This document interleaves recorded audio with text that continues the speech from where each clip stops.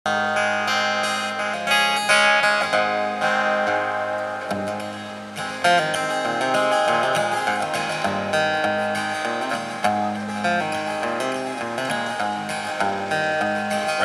apron smelled like bleach and borrowed the white flour. Sometimes she'd reach down into the pocket, pull out a treat, saying, how about a little something sweet?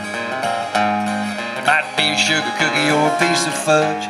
I could feel the warmth, I could feel the love Grandma baked into every batch, wearing that apron starting from scratch. Well, it was all cotton, soft and warm. She used to let me use it for my Superman cape and held me behind it when it thunderstormed. Grandma's apron had power. Grandma's apron had grace.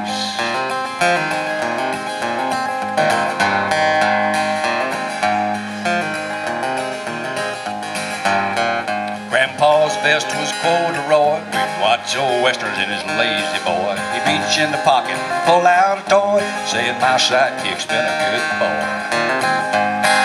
It might be a marble like the eye of a cat, or a whistle from a box of Cracker Jacks. That vest held his sweet surprises. It came with a wink from his twinkling eye. He used to let me wear it when I rode my stick horse pony. I was chasing down outlaws, badge on my chest. And when we took naps in his lazy boy, Grandpa's best, I knew the cowboy way. Grandpa's best, knew tenderness.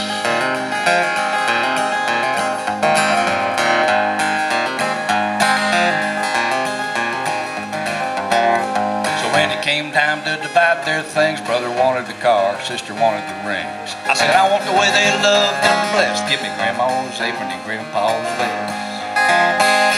Now my lady, where's Grandma's apron? Baking sugar cookies when the grandkids come. I wear Grandpa's vest in my lazy boy. Grandkids on my lap. I pull out a toy while we're watching Gene and Roy.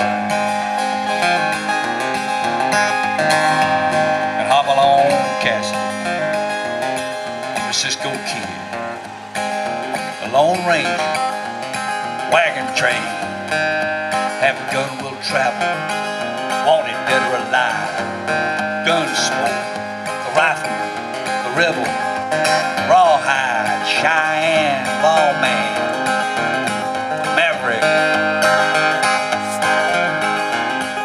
and the Duke.